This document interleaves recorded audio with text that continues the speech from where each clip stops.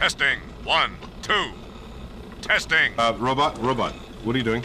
I am just testing my audio relays. I do not wish to blow my big scenes by having embarrassing technical difficulties. Yes, well, you're a little too late for that. You see, we're already on. What? Yes, we're already on. Look. When a little red light on the camera comes on, that means we're on. The show's already started. You are kidding. No, I'm not. Look, right there. See that? And I thought intergalactic travel was tough. Stay tuned, folks.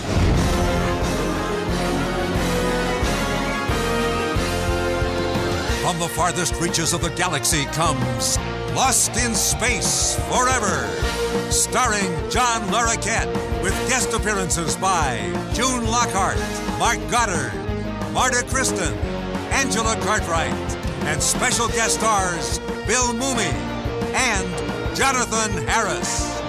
Plus, outtakes, bloopers, scenes from the Lost in Space movie, and some special surprises.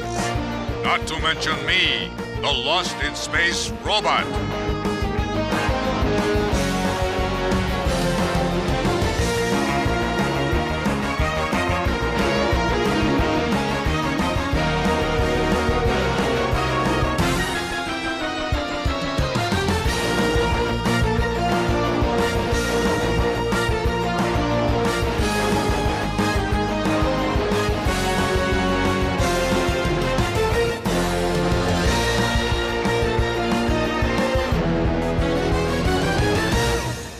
Lost in Space Forever will return in a moment.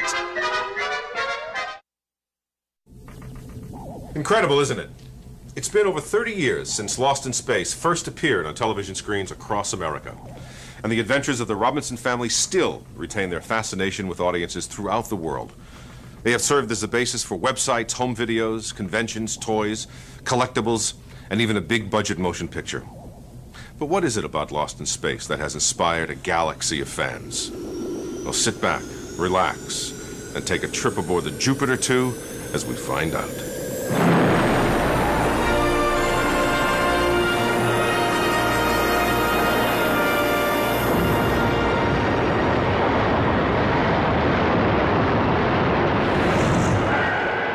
Lost in Space was launched in the early 1960s, an era of tail-finned cars, TV dinners, Barbie dolls, and hula hoops. There were the futuristic marvels of the New York World's Fair, and the world was on the verge of a cultural revolution thanks to the invasion of a British musical group called the Beatles.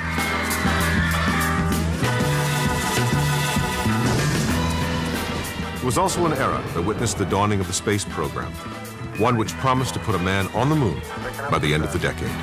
We choose to go to the moon in this decade and do the other things. Not because they are easy, but because they are hard. The space program excited a whole new generation, one that believed anything was possible.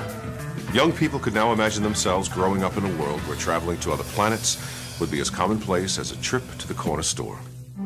Enter Irwin Allen, an Academy Award-winning filmmaker and veteran television producer who delighted in taking audiences to prehistoric worlds. Up in the air, courtesy of a hot air balloon. Escape disaster by a hair's breadth. And under the sea, aboard an atomic-powered submarine called the Seaview. You are there when the entire sky catches on fire. You are there when the frogmen battle a mammoth squid. After successfully bringing Voyage to the Bottom of the Sea to television in 1964, Irwin Allen saw the potential for a prime-time space adventure series, one that would catapult audiences into the future and beyond their wildest imaginations.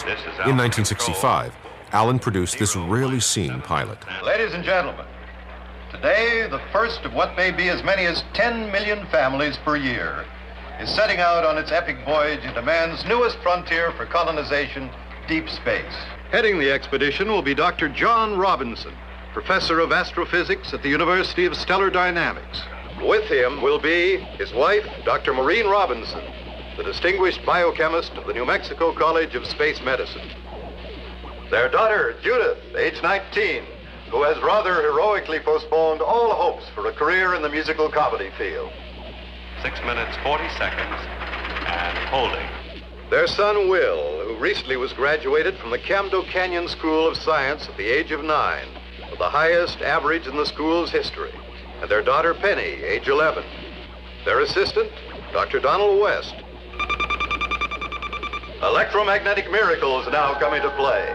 This cosmic glow, induced by the genius of advanced technology, will freeze the Robinson family into a state of suspended animation, enabling them to make a lifetime flight while aging but a second in the time of man.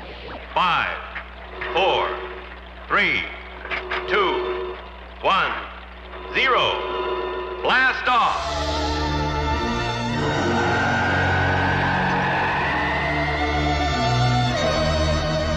All systems here at Alpha Control are green and go. The trajectory now profiles properly. The spaceship is climbing correctly to plan.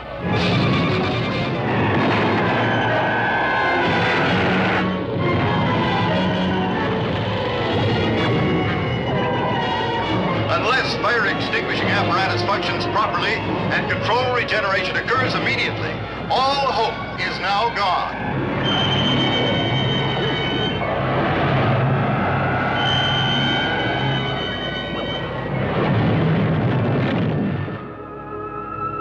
Heading the distinguished cast of actors would be Guy Williams as Professor John Robinson. Look at this thing.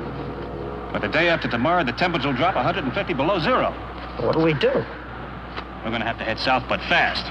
Williams was a familiar face to television viewers, having played Zorro for years on network television. All right, let's go. I want us to get out of here as quickly as we can. All right. Seen here is Guy's original screen test for Lost in Space. The voice you hear off-screen belongs to producer Irwin Allen. Nice to have you with us. Well, it's nice being here. Want to talk a little bit about the new show we're going to do called Lost in Space? Uh-huh. Well, I saw one of those little flying machines. Yeah, space saucer. Yeah. I'd like to get one for myself. Another television favorite in the cast would be June Lockhart as Dr. Maureen Robinson. Ms. Lockhart had previously played everyone's favorite mom on the classic TV series Lassie. As the Robinson children, Judy would be played by Marta Kristen, a young actress who had appeared on television shows and movies. Will? Penny? How are you ever going to dress like a lady if you don't hold still? Penny would be played by Angela Cartwright, who had literally grown up before TV audiences in Make Room for Daddy. You won't be long.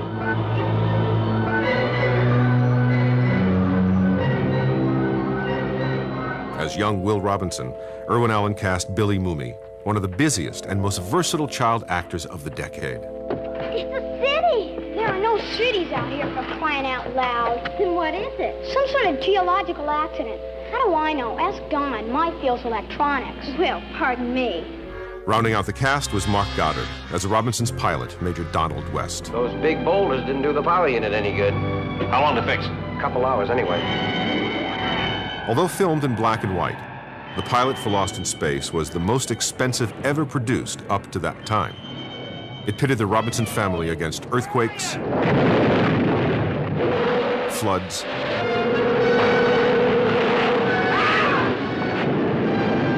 one-eyed monsters,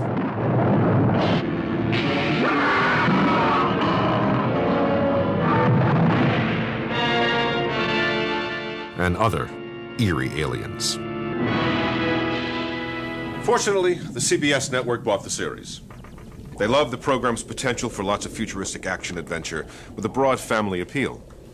But despite the show's wild premise and spectacular effects, network executives felt something was missing. Something that Irwin Allen would soon remedy, with an ever-present villain in the form of the nefarious Dr. Zachary Smith.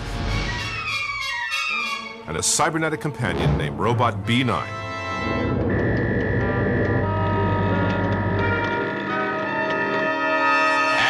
Exactly launch plus 8 hours. Destroy. Stay tuned for more of Lost in Space Forever.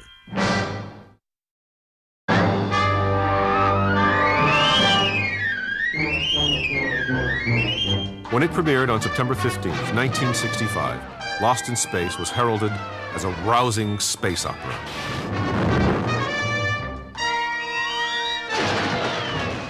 Lost in Space was an unqualified hit, and due in no small part to the antics of everyone's favorite villain, Dr. Smith, played by Jonathan Harris. Don't trust him. He's as slippery as a bucket of eels. Just how can you help? My friend here was built to test atmospheric conditions. I'll send him out to investigate. And leave yourself defenseless? The virtuous need no defense. You need a catalyst in a show to start things rolling, to have people fight against pro and con. I was the con. Are you native to this speck of dust? Oh, no, not me. You have the wrong party. If it's natives you're after, there's a whole tribe of them right down there in the valley. The natives here are called Robinsons. I am, how you say, well known for my comedic villainy aspects of my acting nature, which I do enjoy. It's great fun. And I said, well, willy-nilly, I'll be out of the show in five shots anyway. I'm going to try sneaking in my old bits and see what happens. 1, 2, 3, 4. 1, 2, 3, 4. Put a bit more snap in there, William. Good. Excuse me, Mr. Larroquette, but you are forgetting someone. Hello, Robot. I was just telling everyone about Dr. Smith. Yes, I know, but I think your viewers would rather hear about the other components in Lost in Space's success. Other components? Yes, like me, for instance. The robot on Lost in Space was the Robinson family's Mechanical Man Friday, capable of everything from soil sampling to lifting heavy objects and fending off enemies. The robot was, at times, just as human as his flesh and blood co-stars. There's no place like home. No one requires my services anymore. An astute observation. You, sir, have reached the end of the line. The joyride is over. I had planned to redesign you possibly into a pleasure vehicle, but I think you would be substandard even as that. What is my course of action? A quick departure seems a very good choice. Are you sure there is no other solution? None whatsoever. Goodbye. Of course, the robot's human qualities came naturally thanks to the man inside him, actor Bob May. I was a little too big for it, but I squeezed in knowing that there's thousands of actors wanting a job like this, and I spent 3 years in the bucket. I'm very happy about it. Bob utilized years of stage training to give the robot a very unique personality.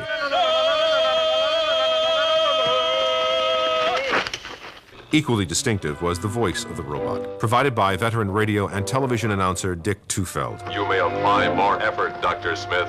My skin is not sensitive. That's what you say. And do not miss any spots.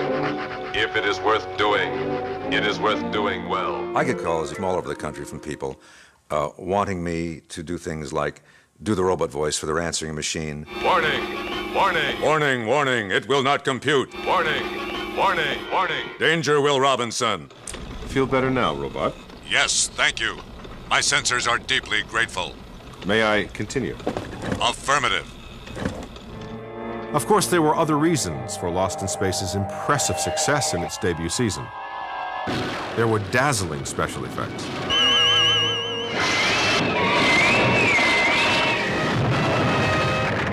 An impressive array of guest